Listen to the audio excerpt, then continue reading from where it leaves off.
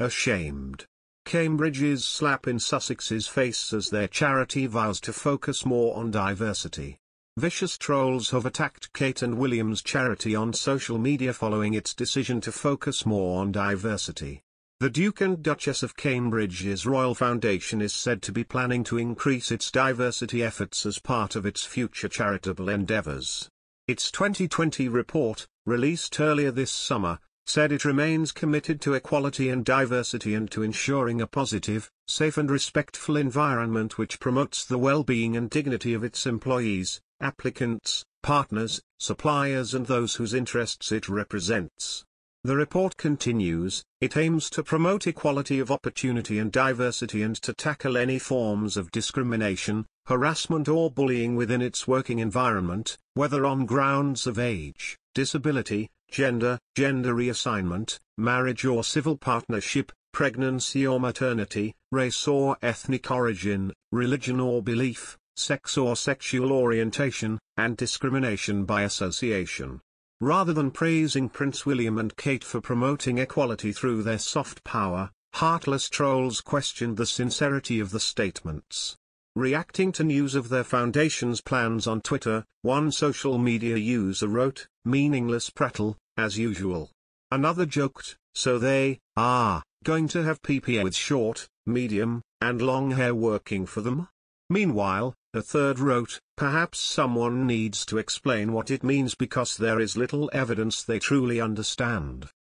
The report was published after Prince Harry and Meghan Markle accused an unnamed senior royal of racism during their explosive interview with Oprah Winfrey in March. In a statement, reacting to the interview, the Queen said she was saddened by their comments but insisted that recollections may vary. Prince William also publicly insisted that the royals are very much not a racist family in the interview's aftermath. Since stepping back as senior royals last January, the Duke and Duchess of Sussex have relocated to California where they have championed diversity. The scandal created around their departure, along with global events including the BLM protests, may have prompted the renewed commitment on diversity. Prince Harry and Meghan are not courting the celebrity world as they try and establish their reputation over in the US, claims a royal expert. Prince Harry and Meghan Markle are hoping to establish themselves within the philanthropy world through their organization Archie, according to a royal commentator. Since leaving the royal family in 2020, the couple have signed a multi-million-pound deal with streaming giant Netflix and have announced a number of projects that focus on female empowerment and social justice.